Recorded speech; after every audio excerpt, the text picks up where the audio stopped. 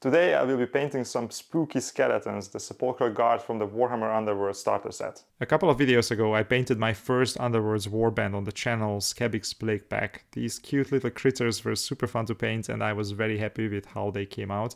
If you haven't seen the video yet, check it out, the link should appear in the corner. But those little buggers sent me down a deep Underworlds rabbit hole and now I have a bunch of warbands ready to be painted. If you want to see any particular band painted out of this bunch, please let me know in the comments. I will probably paint them all up at some point, but you can help me decide where to start. After picking up so many individual warbands, I thought that I should own at least the starter pack for the game. Who knows, one day I might even convince my wife to play with me. But considering my track record, it's more likely that I will just paint them and enjoy looking at them in my display case. For the Stormcast Eternals in the box, I have some really crazy paint method in mind, so I wanted to start with our slightly underfed friends first. Hey guys, I'm Zoltan and you're watching Fallon's Miniatures. The idea was to go for something fun but achievable, so I wanted these guys to be high contrast, a little bit dark, but I also wanted to have a blue, gloomy light coming up from the ground. Well, this was the fun part. The easily achievable part is that I wanted to go for a style that doesn't require me to be super precise or to use perfect glazes or blending, but still looks super cool in the end, or so I hope. I've painted some skeletons before from the Cursed City set, and back then I was quite happy with the scheme I used there, so I decided to go with something similar but to up the contrast and add the gloomy light to make it even cooler. Since I tried out quite a few new things in this project, I did a couple of things that turned out to be useless or wrong as well, but you can learn from my mistakes along the way. First, I sprayed all of the models in dark sea blue, thinking that I will keep it in the shadows. As you will see later, this didn't really help all that much, so feel free to simply prime the models black with a rattle can. Next, I sprayed them from the top to create a Zenithal highlight. I used an airbrush, but you can also do this with a spray can. This was needed since I wanted to use contrast paints for some of the elements later, but I tried to go easier on the highlights than usual since I wanted to go for a dark and moody atmosphere. Now that I had my models primed and ready, it was time to base coat everything and create the basis for the gloomy light coming from the ground. I started with the bones first for no particular reason other than that it felt kinda right to paint the actual dudes first. I used green-brown from AK Interactive for my base color. I found this color to be perfect when I wanted the end result to look like aged old bone. The original Games Workshop art is a bit too white and bleached for my taste. I make it look bleached in some places, but mostly I wanted them to look like they spent some time in the ground before crawling out to help the living into their early graves.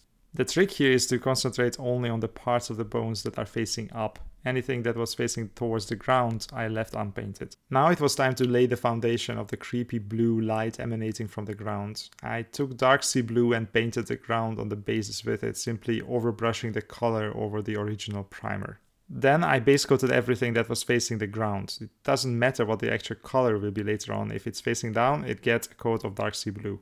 Usually we imagine that there is a light source from above the model and we highlight all the raised parts. Now I was doing the reverse, imagining that the light is coming from the ground. This sounds more complicated than it actually was though. You don't have to be perfect or precise with this. For the effect I was going for here, you just have to get it somewhat right. Once I was relatively happy with my gloomy underpainting, I moved on to the reds. This will be one of our main colors of the scheme and it needs to be nice and vibrant to contrast with the bluish glow. Here I made another mistake. I wanted to use a contrast paint for the vibrancy, but instead of my tried and true Blood Angels red, I tried out Plasma Red from Vallejo Express Colors. The problem was that this paint behaved a bit differently from what I expected. At first I was frustrated with the paint, but then I realized that I am simply not using it for what it is good for. This seems to flow much more proactively into the deeper areas and away from the raised parts, which is awesome if you want to use it as an actual contrast paint and not like an ink the way I was trying to use it here. Ultimately, Blood Angels Red would have been better here, but if you never try new things, you never learn, and I learned some valuable lessons here about Vallejo Express Color that I will later use even in this video.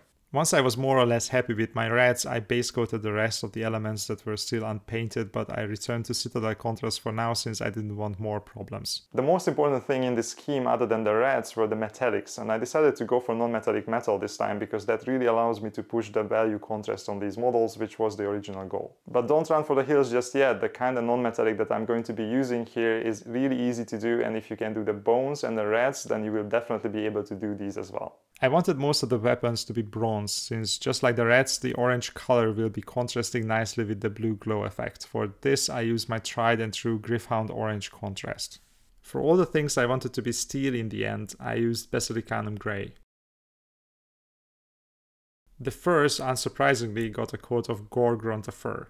I used the Gara's dunes for the leather bits, but if I had to do it again, I would either base coat them with normal acrylics or use a darker brown contrast. The Zenithal was not strong enough, and Agara's dunes doesn't cover the more or less black elements very well, but we will chalk this up to the dark moodiness of the models. Once everything was base coated, I realized that the models are not dark enough, and especially they lack some dark in the shadows because I did the unnecessary step of spraying them dark sea blue in the beginning. It was time to use what I learned from using the Vallejo red contrast earlier. The Vallejo Express line has a black called Black Lotus, which is not really a black, more like a very dark moody blue, which is perfect for our purposes, and we already know it will run into the deep areas like a vampire from the sun, so let's use that to our advantage. I mixed it quite liberally with Express Color Medium, but it works with water as well, and then I simply painted it all over the models except on the most raised elements of the reds and the oranges. This darkened the deeper shadows and gave the whole model a slightly bluish dark tone that is perfect for what I wanted to achieve. I wanted to keep the highlighting as simple as possible, so instead of using 2-3 different highlight colors for every element, I just used one and mixed in ice yellow to make it lighter. The bones got a bit darker due to the wash, so first I used the original green-brown to bring them back. I covered a slightly smaller surface than what I covered with the original layer of green-brown.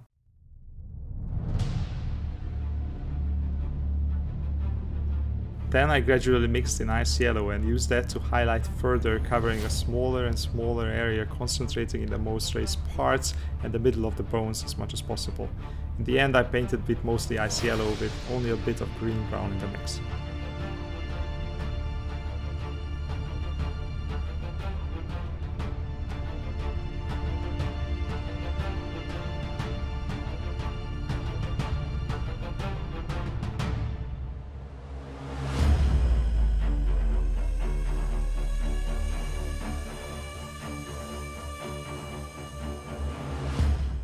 Normally you wouldn't care too much about the shadows at this point, you would simply leave them dark, but now I needed to represent a bluish light hitting the models from below, so I needed to highlight them almost like any other highlighted surface. With the original color I re-established some of the highlights that I lost due to the wash, and I used the opportunity to add some more blue in some places where it got obscured by the contrast paint, like at the underside of the captain's cloak for example. Plus I also added it in a couple of places where I forgot originally. Then I started mixing in the ice yellow into the dark sea blue just like with the bone color, adding more and more highlights but on a smaller and smaller surface and especially on the downward facing edges. I paid attention to not mix in too much ice yellow though. Unlike with the bone color, I wanted to stick to mostly the dark sea blue. I wanted the lights coming from below to be less bright than the ones on top.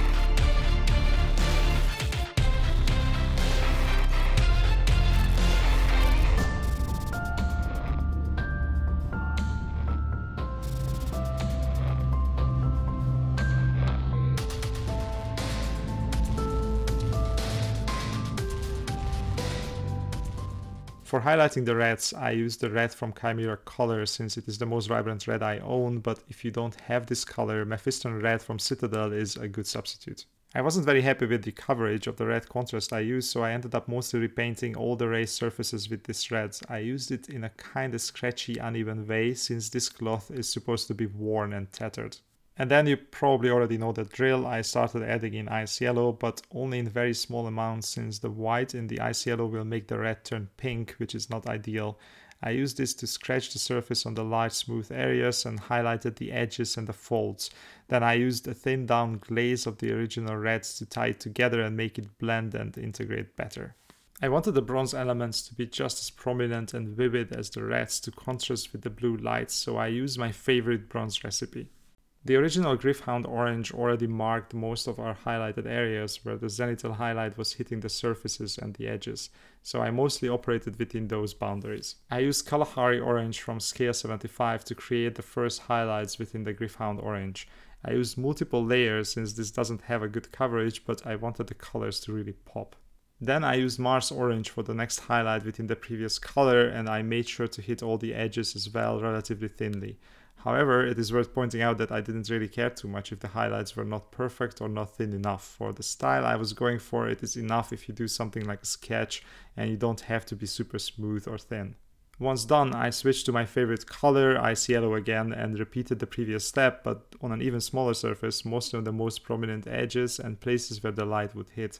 This time I was kinda trying for thinner edge highlights as well. For all the steel elements, I already had the highlights marked out for me by the Zenithal and the Basilicanum Grey contrast. So I followed the same process as with the bronze, but using different colors, of course. For the first highlight, I used graphite. Then I switched to silver grey.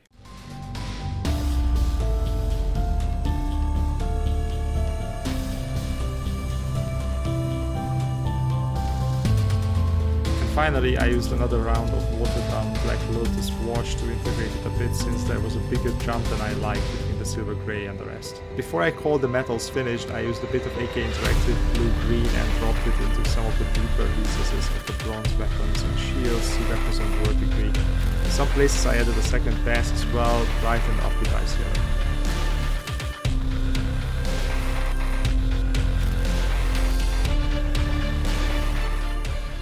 And for some of the steel parts, I wanted to make them rusty, so I used Kalahari and Mars oranges already on my wet palette to create some rust effects the same way I did with the Verdigris. With that, I was done with most of the bigger elements, so I turned to some of the smaller things and effects. I used a bit of mahogany to highlight the wood. I only did a single highlight in most places since the wood is not really a prominent element in this scheme. Same with the leather. I used British khaki to highlight the upper facing edges and add a couple of scratches here and there so that it stands out a bit from the bones around it. I also highlighted the fur on the models that had it with light brown, simply overbrushing it on the most raised tufts. Finally, I felt that I needed one more thing to make the models even more spooky, so I added a green glow coming from their eyes in the eye socket. First, I painted Chimera colors green all around the eye socket. Then I painted the bottom edge of the socket white. Finally, I covered the white with a couple of layers of green fluorescent paint so the eyes appear to be glowing. And with that, I called them finished, and the end result looks like this.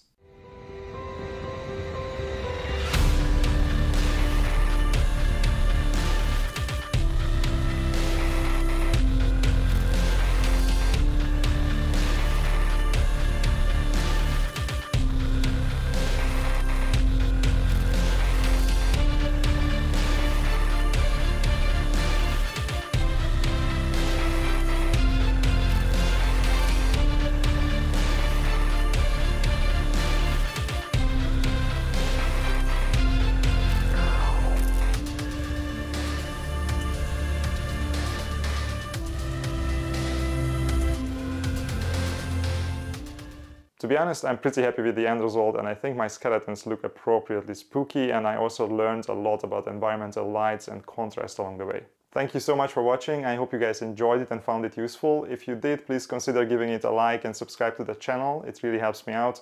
See you in the next one.